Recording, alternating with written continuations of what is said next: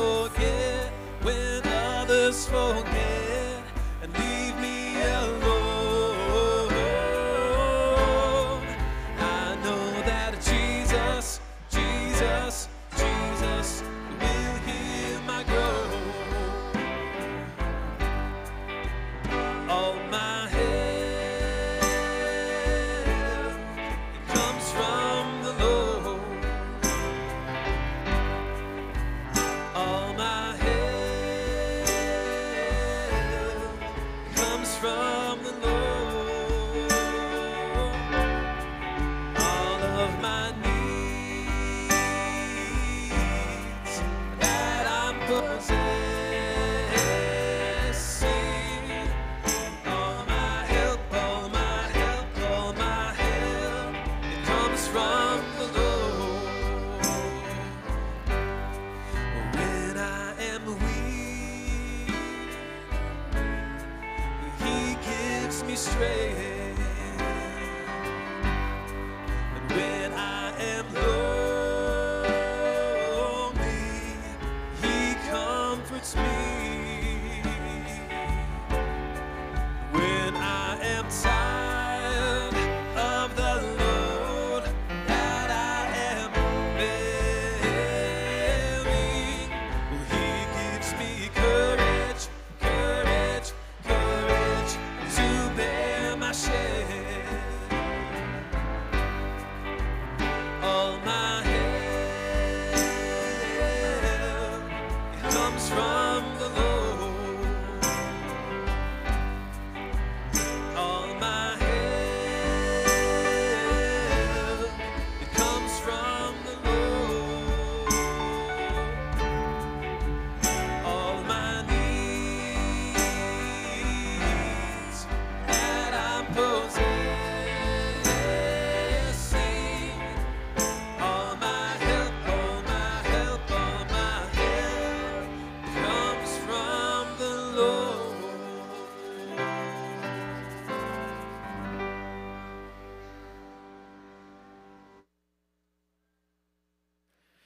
Good morning, church. Welcome to Crawford Avenue Baptist Church. It's good to see everyone here this morning. My name is Stephen Story. I serve as one of the pastors here, and I'm going to share just a few announcements as we begin our time together today. Well, today marks the beginning of our fall semester as a church family. Of course, this morning we all enjoyed a wonderful breakfast together as we get back into the routine of Sunday morning Bible study cohorts. And many of our community groups that took a break over the summer are going to resume meeting this week. And, of course, Wednesday night is the beginning of our fall semester of Wednesday night classes. So there's a lot of exciting things happening in the life of the church. In your bulletin, you have a simple schedule that gives an overview of the things coming up for the fall. That's provided for you. Maybe stick that in the back of your Bible or post it on your fridge at home so you can just be aware of the things that are coming up in the life of the church. With Wednesday night classes resuming this week, we're also resuming Wednesday night dinners. And as we've been mentioning, we are making some adjustments with how we do Wednesday night dinners this fall. Unlike in the past, you must register in advance if you'll be participating in Wednesday night dinner on any given week. So each Friday at noon is the deadline to sign up for the dinner the following Wednesday. That means that the deadline for this Wednesday night dinner has already passed. So a number of folks are planning to join us for dinner Wednesday night. If you did not sign up for dinner this Wednesday night, we love you, and we will not be preparing dinner for you this week. So you're, of course, welcome to join next week. This Friday at noon is the deadline to let us know that you'll be joining us next week. You can do that on the church website, crawfordavenue.org/register. You can use the Church Center app to let us know you'll be attending dinner, or you can just call the church office or email us, and we'll be glad to help you with that. One announcement that's not in your bulletin, next Sunday, as a church, we plan to commission two of our members, Ellie Nelson and Ellie Paulhill, as they prepare to embark on a 2-year missionary assignment. with a church in Southeast Asia. So we've been talking about this for a number of weeks and praying for them. A number of folks have given generously to fund this mission that they'll be embarking on. So next Sunday, we'll be praying for the Ellies, and then after the service, we'll have a simple reception in their honor. And that'll be a chance for us as a church to say goodbye to them and send them off on this 2-year assignment. You may be a guest with us today, and if so, I just want to say a special welcome to you. We're glad that you're here visiting with us, and I'd invite you to do 2 things this morning. On the back of the bulletin, you'll see a QR code, and we'd invite you to scan that QR code. It'll take you to a page where you can tell us a little bit about yourself. We'd love to know if there's any ways that we can be praying for you this week. If you have any questions about what it means to be a Christian, you can let us know, and we'll get in touch with you this week. If you prefer, you can also communicate with us using a paper connection card, and you'll find those in the offering boxes at the doors around the room. Second thing, if you're a guest with us, make sure that you stop by our welcome table. It's in the foyer in the back of the room, and at the end of the service, stop by that welcome table. We have a gift for you, is our way of saying welcome to the church, and have someone there who will look forward to meeting you and be happy to answer any questions that you might have. We will worship the Lord through giving today. You know, when we give our tithes and offerings, we give with joy, because in giving, we are partnering together to advance the gospel. There's a number of ways that you can give tithes and offerings. You can text to give. You also can give on our website, or you can make use of the offering boxes at the doors to give your physical tithes and offerings. Well, we have gathered together today to worship God, whose love for us, his people, will never fail. In 1 John chapter 4, we read, "In this is love, not that we have loved God, but that he loved us and sent his Son to be the propitiation for our sins." We'll begin with a moment of silent prayer so that we can focus our thoughts and our attention on God who has loved us in this way. So let's take a moment now and pray silently together.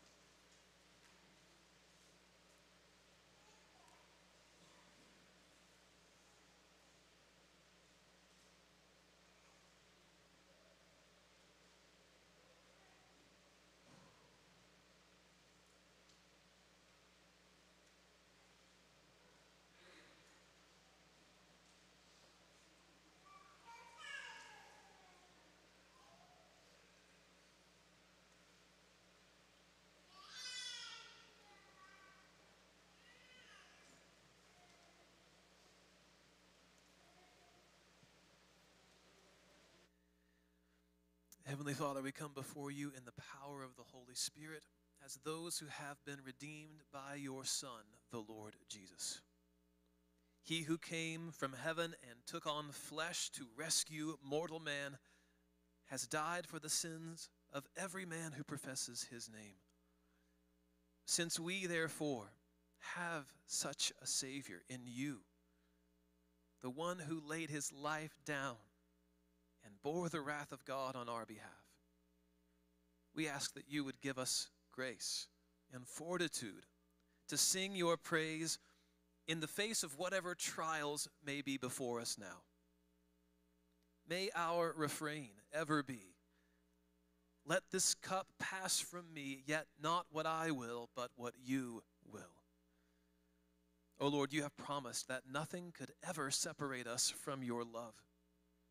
And you have proven as much by your cross and by your resurrection. May we therefore take up our own cross. For even as we do so, we know that such a yoke is easy and light compared to a life without your loving kindness. Strengthen our resolve, even this hour. Grant us joy as we sing and encourage one another in the truths of Scripture. have your way in us, O Lord, and be glorified by loud praise. It's in the worthy name of Christ we pray all these things. Amen. Many trials beset the Christian, but the hope we have in Christ propels us to that final day when we will be with him again. Let's stand and begin with a song as we worship together.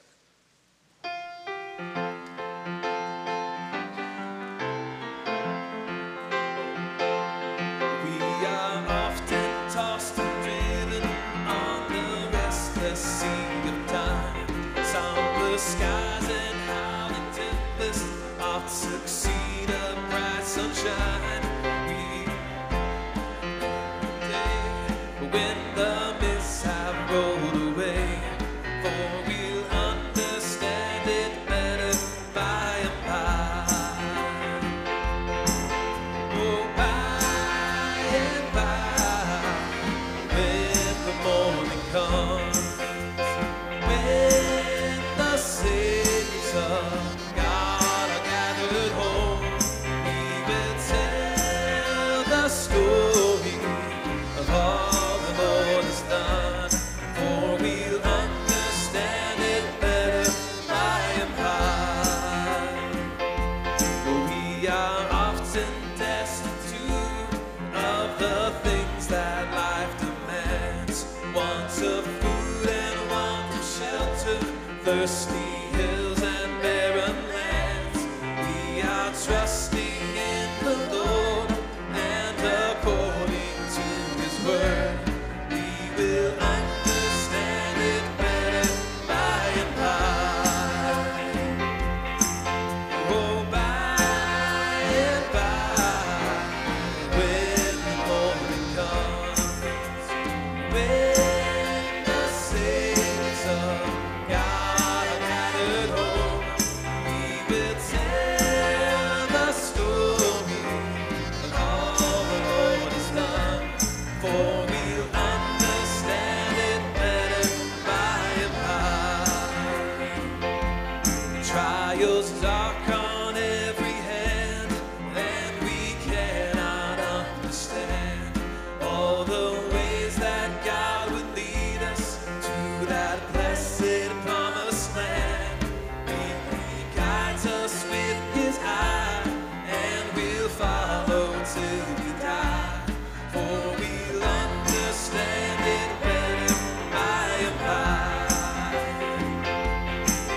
Oh, by and by, when the morning comes, when the saints of God are gathered home, we will tell the story of all the Lord has done, for we'll understand it better by and by. Temptations, hidden snares, often take us unawares, and our hearts are made to bleed for some thoughtless word or deed, and we wonder why the test when we try to do our best, but we'll understand it better by and by. Oh, by and by, when the morning comes, when the saints of God are gathered home, we will tell the story of all the Lord has done, for we'll understand it better by and by. For we'll understand it better by and by. Amen. This life is filled with trials and temptations to abandon the Lord or to forsake his paths. He, however, is the only sure way forward, even if it means that the road which leads to righteousness is seemingly perilous. David is recorded as saying the following in 2 Samuel, "This God, his way is perfect. The word of the Lord proves true. He is a shield for all those who take refuge in him. Let's read this part together. For who is God but the Lord? And who is a rock except our God? This God is my strong refuge and has made my way blameless. Christ is our sure foundation and our refuge in times of trouble and distress. As we go to him now in a moment of silent prayer, confess to the Lord anything that might be troubling you about your current situation in life, whether it's financial distress, physical ailment, relational turmoil, or upheaval in any area of life. We can turn to the Lord and trust in him and his ways. So let's confess sin in silent prayer and ask the Lord for grace moving forward.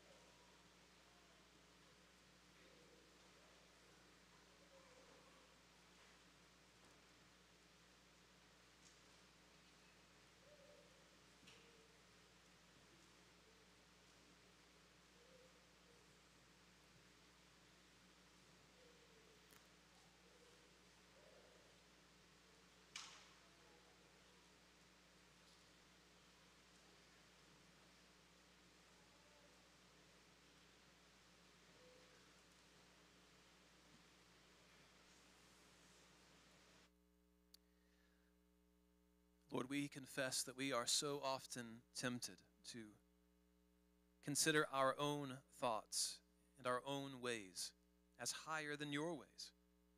But the truth is just the opposite. Your ways are higher than our ways. Your thoughts are higher than our thoughts. We ask that you would help us to trust in you with all our heart. Help us, Lord, to lean not on our own understanding, but instead let us acknowledge you in all our ways. Your word tells us that if we do that, you will make all of our paths straight. May we rely on you to straighten our paths and not resort to sin or distress when we can't figure out a way forward on our own. You are a strong refuge, and you are the one who has made our way blameless. O Lord, grant us grace to forsake sin and doubt, trusting in you with each step, each hour, each breath, each night of rest. O Lord, you are worthy of our trust. We ask all of this in the name of Jesus, our Savior. Amen.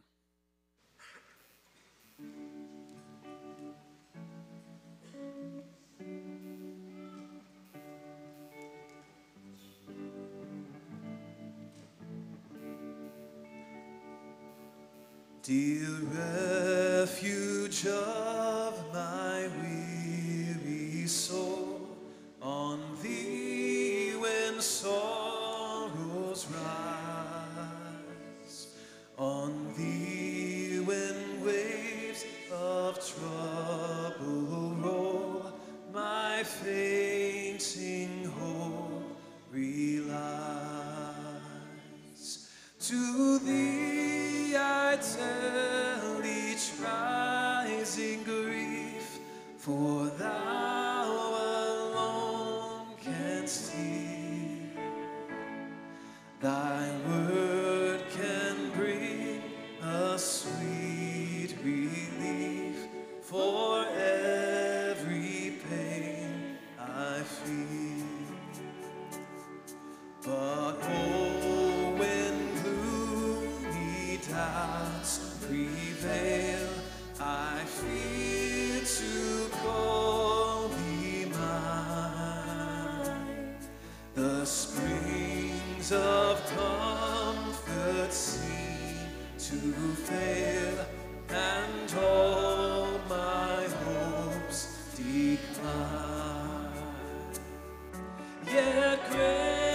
gracious God, where shall I flee?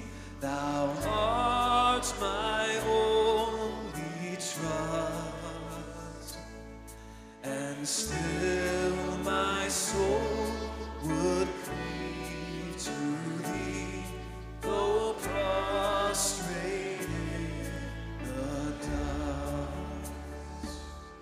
Hast thou not bid me seek thy face, and shall I seek in vain?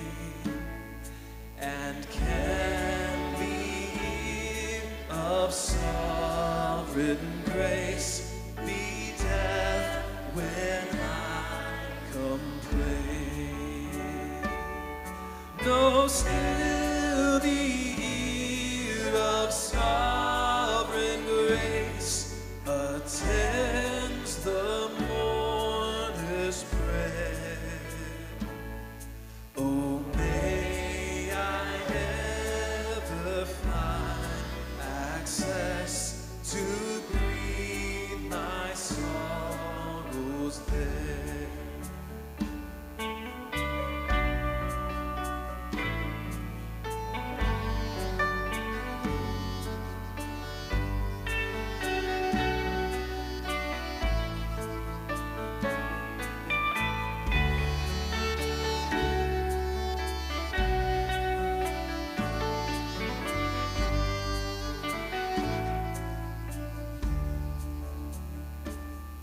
Thy mercy seat is open still.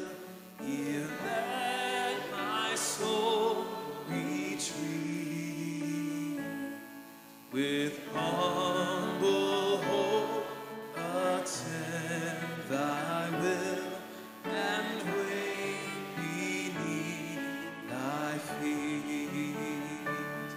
Thy mercy seat is open still. Here let my soul retreat. With humble hope attend thy will, and wait beneath thy feet. Amen, church. Please be seated. As Don comes forward for our scripture reading, open your Bibles to 1 Peter chapter 3, verses 8 through 22. If you're using one of the black Bibles under the chair in front of you, you'll find that passage begins on page 1015. In this passage, the Apostle Peter asks the question, who is there to harm you if you are zealous for what is good? Such a question is good enough on its own, but when you consider its source, it's the disciple Peter who denied Jesus 3 times in order to avoid suffering. When we consider this, it takes on a deeper meaningfulness. Peter has learned both the heartache of unfaithfulness and the joy of suffering for the name of Christ. Therefore, he also says, but even if you should suffer for righteousness' sake, you will be blessed. Hear now God's word. 1 Peter chapter 3, verses 8 through 22. Finally, all of you have unity of mind, sympathy, brotherly love, a tender heart, and a humble mind. Do not repay evil for evil or reviling for reviling, but on the contrary, bless. For to this you have that you were called, that you may obtain a blessing. For whoever desires to love life and see good days, let him keep his tongue from evil and his lips from speaking deceit. Let him turn away from evil and do good. Let him seek peace and pursue it. For the eyes of the Lord are on the righteous, and his ears are open to their prayer. But the face of the Lord is against those who do evil. Now who is there to harm you if you are zealous for what is good? But even if you should suffer for righteousness' sake, you will be blessed. Have no fear of them, nor be troubled. But in your hearts honor Christ the Lord as holy, always being prepared to make a defense to anyone who asks you for a reason for the hope that is in you. Yet do it with gentleness and respect, having a good conscience, so that when you are slandered, those who revile your good behavior in Christ may be put to shame. For it is better to suffer for doing good, if that should be God's will, than for doing evil. For Christ also suffered once for sins, the righteous for the unrighteous, that he might bring us to God, being put to death in the flesh, but made alive in the Spirit, in which he went and proclaimed to the spirits in prison, because they formerly did not obey, when God's patience waited in the days of Noah, while the ark was being prepared, in which a few, that is, 8 persons, were brought safely through water. Baptism, which corresponds to this, now saves you, not as a removal of dirt from the body, but as an appeal to God for a good conscience, through the resurrection of Jesus Christ, who has gone into heaven and is at the right hand of God, with angels, authorities, and powers having been subjected to him. Amen. This is God's word.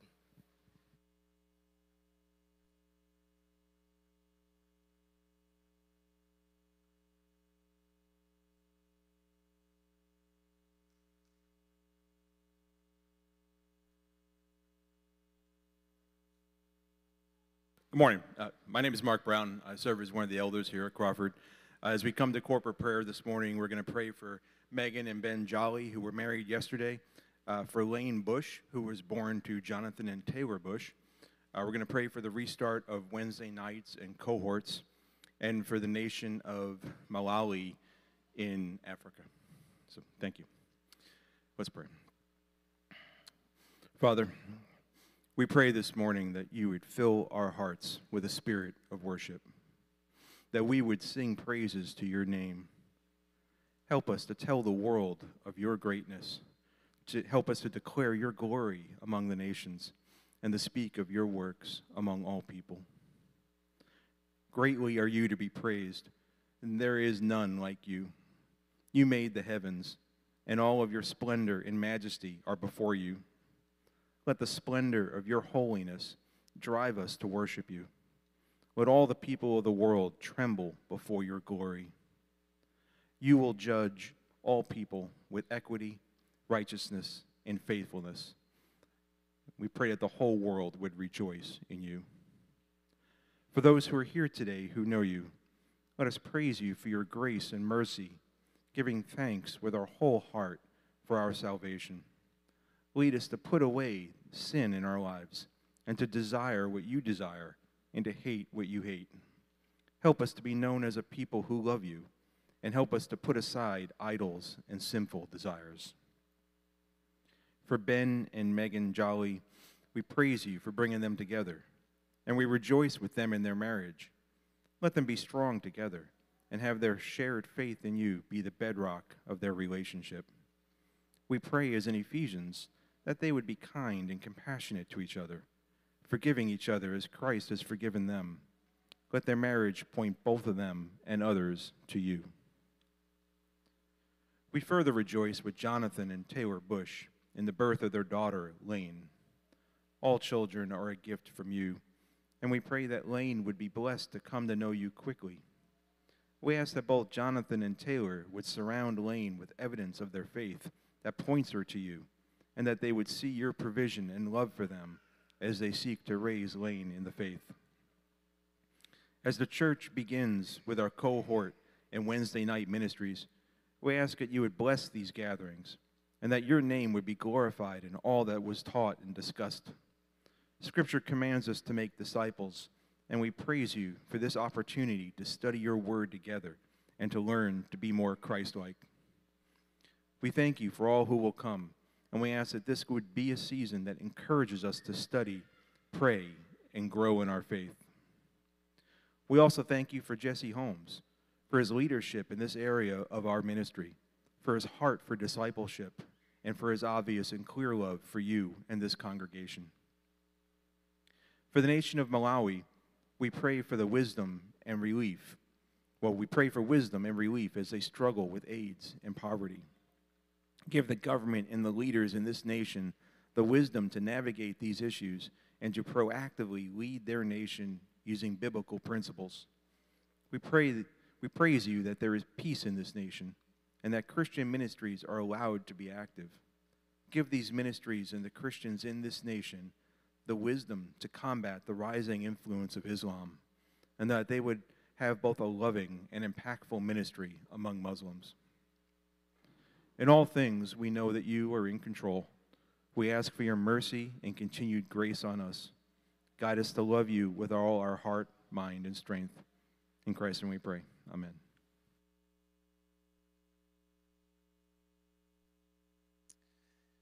Amen. Well, as we have just read in 1 Peter 3, Christ also suffered once for sins, the righteous for the unrighteous, that he might bring us to God. Let's stand to sing of the work that he did on the cross.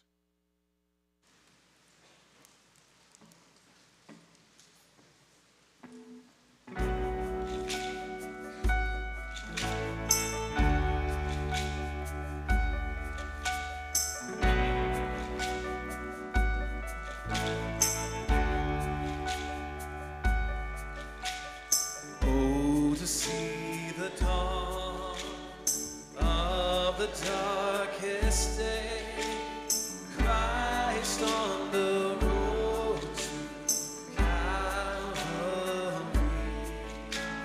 tried by sinful men, torn and beaten dead, nailed to a cross of wood.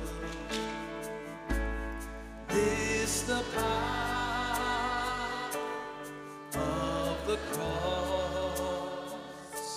Christ became sin for us, took the blame, and he bore the wrath. We stand forgiven at the cross.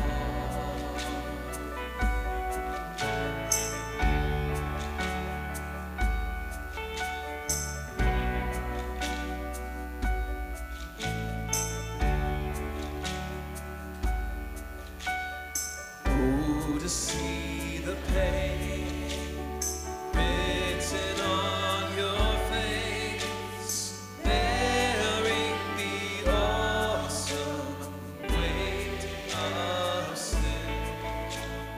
Every bit of fault, every evil deed, crowning your blood-stained brow.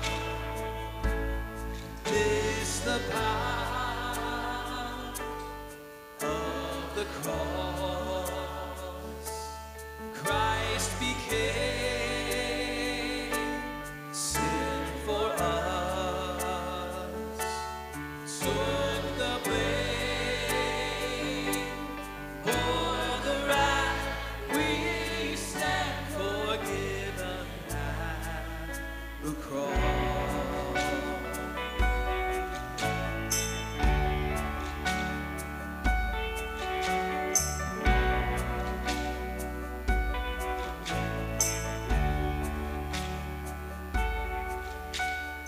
Now the daylight flees, now the ground beneath quakes as its maker bows his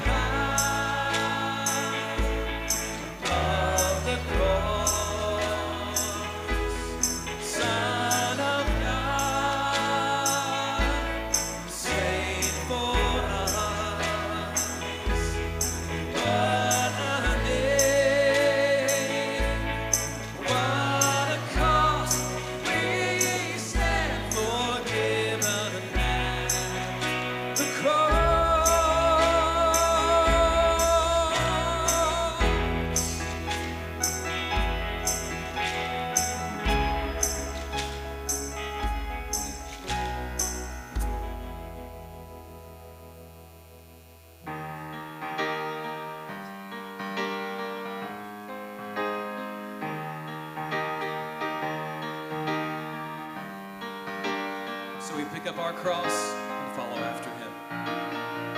Jesus, I my cross have taken, leaving all I once held dear, destined to despise, forsaken. Come what may, I will not fear. Leaving every vain ambition, all I've sought or hoped or known. Yet how rich is my condition. God and heaven are still my own.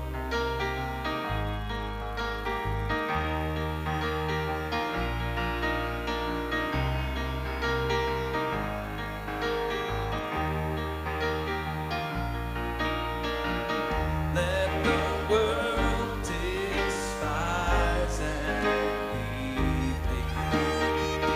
They have left my Savior to human hearts and looks deceive me. Christ is not like them untrue. While my Lord is smiling on me, God of wisdom, love, and might, those may hate and friends disown me.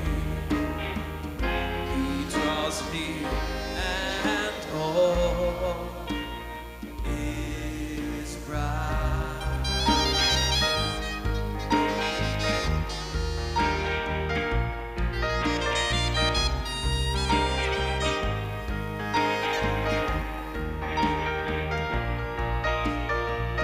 Gold and earthly fame and treasure, come disaster, scorn, and pain.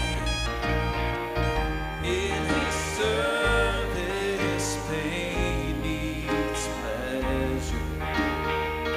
With his favor, loss is gain.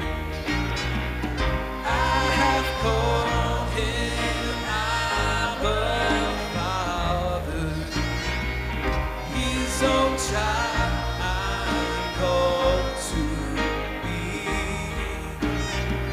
Storms may howl and the clouds may gather, all must work for good to me.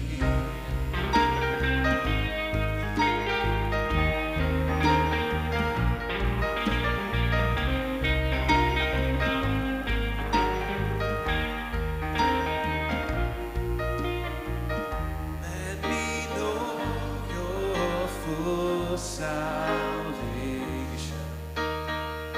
rising over sin and care. Day to day bring restoration. Something still to do or bear.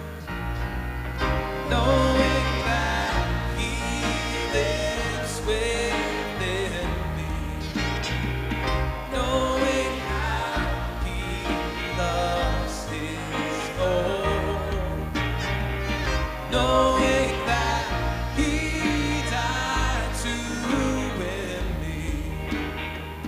How could I his name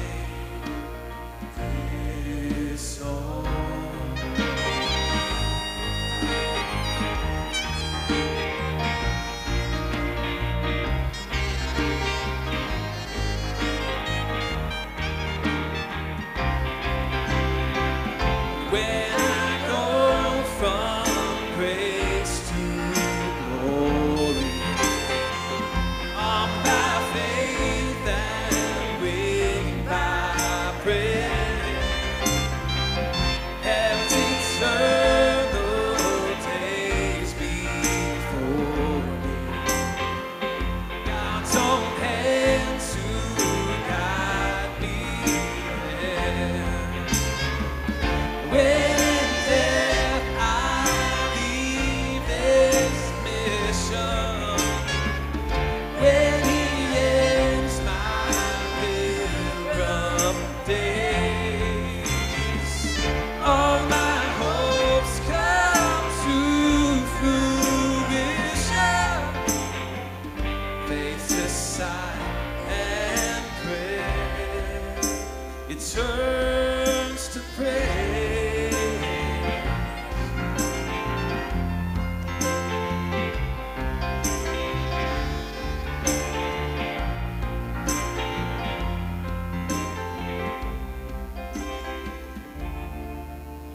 Amen, church. You may be seated.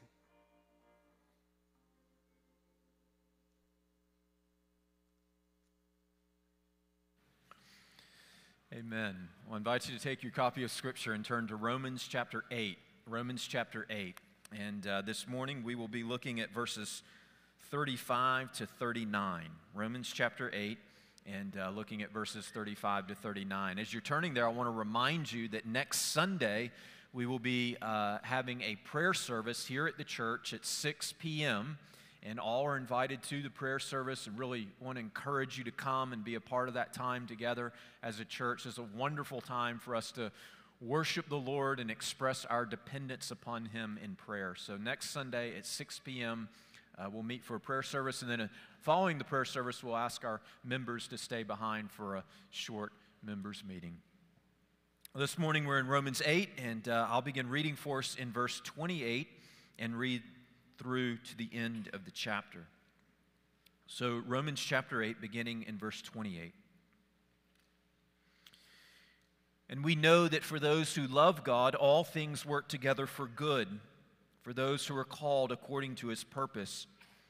For those whom He foreknew, He also predestined to be conformed to the image of His Son, in order that He might be the firstborn among many brothers. And those whom He predestined, He also called. And those whom He called, He also justified. And those whom He justified, He also glorified. What then shall we say to these things? If God is for us, who can be against us? He who did not spare His own Son, but gave Him up for us all, how will He not also with Him graciously give us all things? Who shall bring a charge against God's elect? It is God who justifies. Who is to condemn? Christ Jesus is the one who died, more than that, who was raised, who is at the right hand of God, who indeed is interceding for us. Who shall separate us from the love of Christ? Shall tribulation, or distress, or persecution, or famine, or nakedness, or danger, or sword? As it is written, for your sake we are being killed all the day long. We are regarded as sheep to be slaughtered. No, in all these things we are more than conquerors through Him who loved us. For I am sure that neither death, nor life, nor angels, nor rulers, nor things present, nor things to come, nor powers, nor height, nor depth, nor anything else in all creation will be able to separate us from the love of God in Christ Jesus our Lord. Amen. Let's pray. Father, we are grateful for your great love for us in Christ.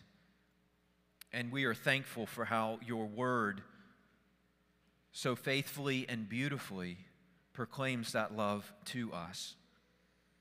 We pray now, Lord, that as we turn to the Scriptures, that you would cause the reality of your love to be real to our own hearts, and that we would be encouraged and strengthened, sustained and comforted. And Lord, we pray that our hope and faith in you would grow and increase. So, Father, give us insight into your word now, and we pray that you would bless this time by the power of your Holy Spirit. And it's through Jesus Christ our Lord we pray. Amen. Well, I have mentioned that some consider Romans chapter 8 to be the greatest chapter and the greatest letter and the greatest book ever written. So Romans 8 is the greatest chapter, the greatest letter being Paul's letter to the Romans, and the greatest book being the Bible. And this morning we will conclude our study in this extraordinary chapter. Some have likened the end of Romans chapter 8 to a staircase. And essentially what's happening here is over the last several weeks as we've been working through Romans chapter 8 is we've been taking one step further up that staircase, ascending higher and higher and higher as it builds and now reaches the pinnacle, the apex, as Paul escorts us into the glories of God's everlasting love for his people. As Paul has led us on this journey in the latter part of Romans chapter 8, there are 5 questions that have served as kind of trail markers along the way. And you see them there in the text. Verse 31, the first question, if God is for us, who can be against us? A second question in verse 32, he who did not spare his own son but gave him up for us all, how will he not also with him graciously give us all things? Question 3 in verse 33, who shall bring a charge against God's elect? The fourth question is found in verse 34, who is to condemn? And now this final question in verse 35, who shall separate us from the love of God in Christ Jesus our Lord? John Stott, in commenting on these questions, writes, quote, Paul hurls these questions into space, as it were, in a spirit of bold defiance. He challenges anybody and everybody in heaven, earth, or hell to answer them and to deny the truth which they contain, end of quote. Well, this morning we'll give our attention to Paul's final question, who shall separate us from the love of Christ? And so I want us to consider that question, and then after we consider that question, we will see 3 assurances of Christ's love. And each one of these is consequential, because if we are to experience the certainty, the hope of Christ's love for us, then we also must possess this bold defiance to resist all the forces of heaven and earth that would cause us to doubt God's great love for us in Christ. So this morning our outline is the question. We'll consider the question in verse 35, and then we'll consider 3 assurances of Christ's love in verses 36 to 39. And I'll go ahead and give you those assurances. I know a number of you are taking notes, so we'll see the assurance of Christ's love found in the Scriptures, the assurance of Christ's love found in God's sovereignty, and the assurance of Christ's love found in Paul's testimony.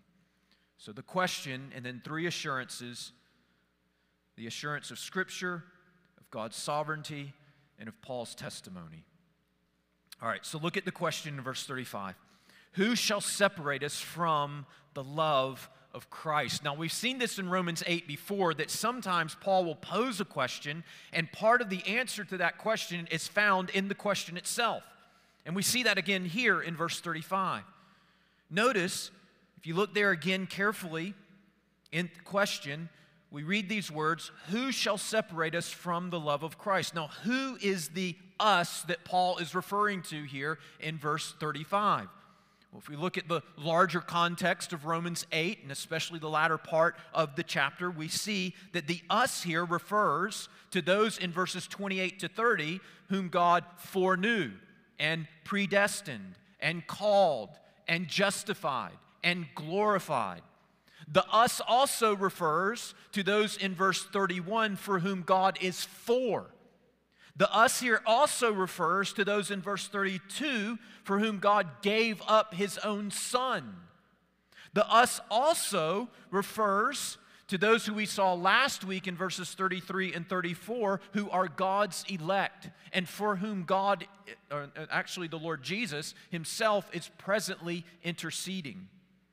So when we consider of whom Paul speaks here in our text, he is speaking of God's elect, he's speaking of God's chosen ones. Of course, the answer is no one, nothing can separate us from the love of Christ. But we also see further from the question, in this question, that there's another part of the answer. So we've seen of whom Paul speaks, but notice also in the question of whose love Paul speaks. It is the love of Christ. Who shall separate us from the love of Christ? So notice here in our text, Paul is not speaking here of our love for Christ, but rather he's speaking of Christ's love for us. This is further confirmed when Paul goes on to state in verse 37 that we are more than conquerors through him who loved us. And in verse 39 when he speaks of the love of God in Christ Jesus our Lord. So here's the reason, here's the foundation for our great confidence, our great peace in God's love for us. Our assurance does not rest in our love for Christ, but rather in Christ's perfect love for us. Martin Lloyd-Jones states it this way, quote, "What matters is God's love to us, not our love to God. Our love is weak and frail and fallible. It wanes and waxes, comes and goes. Thank God my salvation does not depend on me, but on God's love to me, not upon my frail grip of Him, but upon His strong grasp of me." End of quote. And so it is with great confidence that we can say, nothing shall separate us, no one shall separate us from the love of Christ, for Christ's love for us will never fail. Now, of course, this point that Paul is making in verse 35 is true in every and all circumstances. Nothing, no one can separate us from the love of Christ. But I want you to see here in the text that Paul intends to test this claim in a very specific set of circumstances. Look there in the text again in verse 35. Who shall separate us from the love of Christ? And here it is. Shall tribulation or distress or persecution or famine or nakedness or danger or sword? Now, whenever we see a list like this in the Scriptures, we should pause and give some thought to whether or not we can discern a pattern or a common theme in the list. And the prevailing theme in this list is persecution. In fact, we recognize as we read through this list that the list is autobiographical for the Apostle Paul. In other words, in laying out this list, Paul is telling his story. He's telling his story as a Christian, as a faithful missionary of the gospel of Jesus Christ. These are all hardships that Paul has experienced as he has followed Christ in discipleship and faithfully proclaimed his gospel and made disciples of all nations. The first three here that are mentioned in the list are similar and could be categorized more generally under the head of persecution. Shall tribulation or distress or persecution? The following two could be labeled as persecution experienced through physical hardship, famine, or nakedness. And then the last two could be identified as persecution at the hand of others, danger, and the sword. And Paul knew all of these hardships as a consequence of his missionary work. Paul especially gives us insight into the sufferings that he endured in his missionary endeavors when he writes his letters to the church in Corinth. There's many places that we could turn in those letters, but just one example is from 2 Corinthians chapter 11.